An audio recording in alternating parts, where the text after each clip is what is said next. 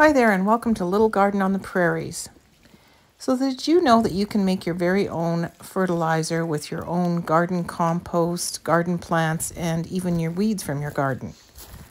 This is something that is 100% organic and completely free. So these fertilizers are a great pick-me-up for your plants come midsummer when the soil fertility is getting low. And just like me, I think they enjoy a spot of tea every once in a while.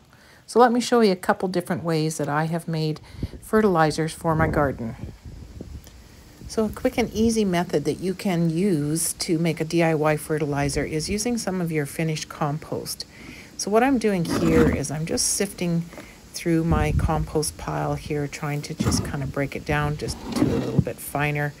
And from there, I am going to collect probably half a pail full of this beautiful finished compost, and I'm using I'm not sure what size this pail is, probably about a 4-gallon pail. So I'm going to fill it up about halfway, and then we're going to just top it up with some rainwater. So if you've never made compost tea before, there are a couple things that they are beneficial for, and that is to improve the nutrients in your soil and to help increase the population of fungi and nematoids in your plants, which helps defend them against a variety of different microorganisms. So by using the tea on your plants, you can help them grow faster, increase yields, improve their overall health, and decrease the number of pest diseases that they may experience. So I keep this covered up with a lid and keep it under my potting table, and every day when I come out to the garden, give it a stir. It should be ready to use within 24 to 36 hours. So the next DIY fertilizer I'm going to show you here is one that I make with the comfrey plant. So the comfrey is a hardy perennial that grows quickly and easily. It has beautiful flowers that the bees love. And best of all, it can provide a completely free, nutrient-rich source of fertilizer, which you can use all season long. So I have a plant here that I am literally just ripping all the leaves off right now. You pretty much cannot kill these. They are so hardy. So I am going to be filling up my pail here about halfway up with a bunch of these comfrey leaves, and then we are going to top that up again with some rainwater.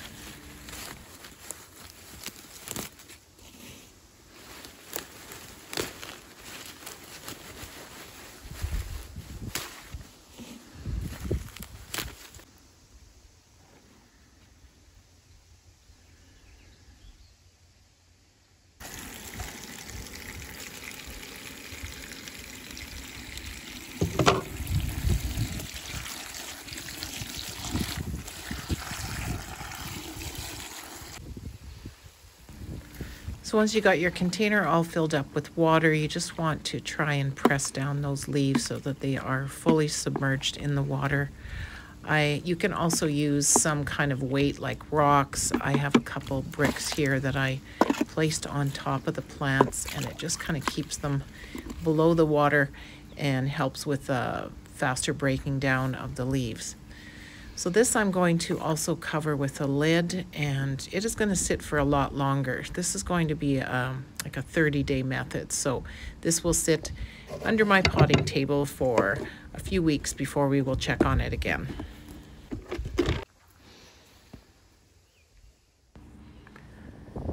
So as I mentioned earlier, the compost tea that I made is ready to use within a few days. So I am just going to now use a sieve to kind of filter through this compost into another jug, and then we will get it ready to feed to the plants.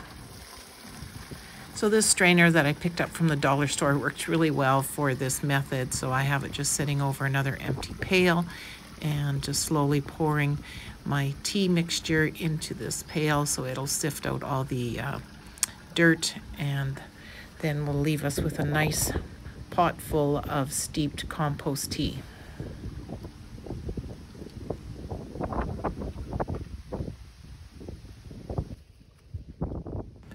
So this batch of compost tea isn't very strong, so I don't need to dilute it. I'm going to fill my watering can here right to the top with this mixture and just start applying it right to the plants.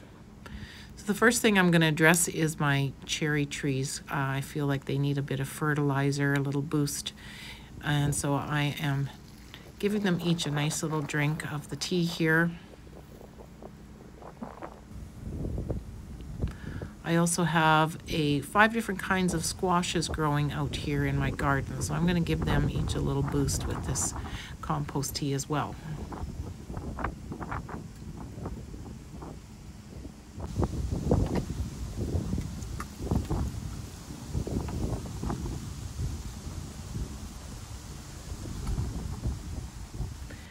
Then after I've done giving them a drink with the tea, I like to follow up with a good watering with some more rainwater just to further dilute that fertilizer and help it quickly absorb into the soil and into the plant's roots. And with all that extra compost that's left over, I walk around to some of my plants and just add it around the edges. Here I'm just adding it to my goji berry plant. And then I'll just take my container and my sieve and just give everything a good rinse and just pour it right back into my compost pile that is still breaking down. Just adding it back in and along with that rainwater just adds to the composting process.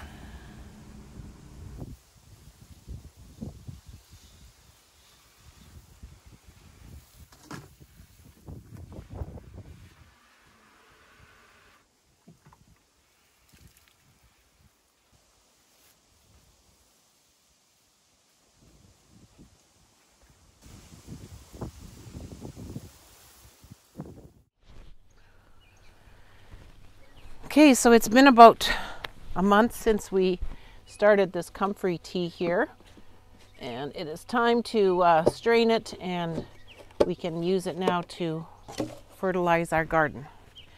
And it smells horrendous. So you really want to try not to spill any on yourself. I've got some bricks in here that was holding the comfrey down, but I'm just going to try and pour it off now. Most of the comfrey has broken down. It's just small particles. It's just kind of slimy. So we'll see how much we got here.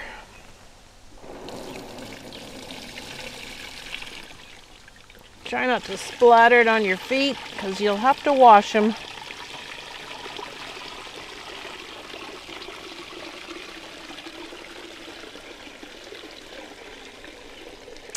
So you can see there's not a lot of particles left here. It's pretty much broken completely down. A little bit of slime left at the bottom.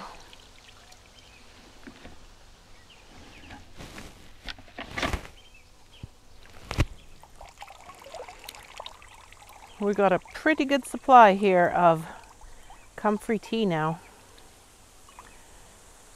This can go right into the compost. That'll help break down the compost.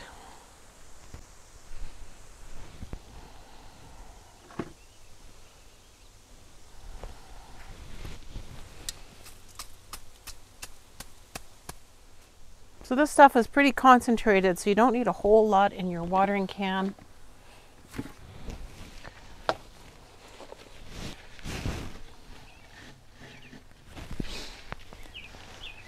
Just going to put about like a 1:10 ratio here for now. Not really too concerned about exact measurements, but got a couple inches here in the bottom. And then the rest I'll fill up with rainwater.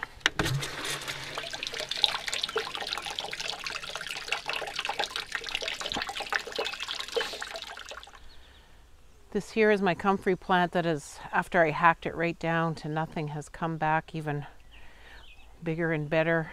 The bees love the flowers on the comfrey. I've seen a lot of them here.